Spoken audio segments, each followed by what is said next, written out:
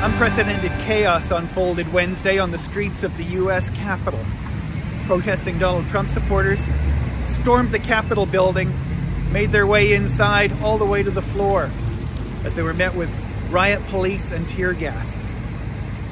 We hit the streets here in the Okanagan to see if the mayhem south of the border has changed locals' perspective on life in the United States. Not necessarily all Americans, just idiots that voted for Trump and follow Trump. There's something wrong with that guy. People are people and individuals are individuals, and that's how you have to, you judge people individually, not by a country. It hasn't changed my opinion on the United States, but I think that the government has kind of been in a bad place with Trump. So it might affect how I see the government in that way, but not being there specifically.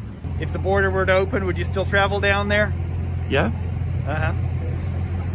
And how do you think this reflects on politics in the U.S.? It gives it a black eye. I don't want Biden in there at all. Right. So you'd like to see the result of the election overturned, would you? Yes. Right. Do you believe the Trump claims that it was rigged? I do. Why is that? Just listening to the news and different little things on Facebook, and yeah, I believe it was rigged. I was in the military a long time when I served overseas, and it brings a concept to me, the fog of war. Seeing that politics are so complicated that it's outside the scope of a monkey brain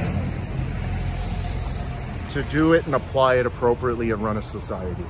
This is kind of, I think, where we're at in the society. It's a waking up that things maybe need to be done differently.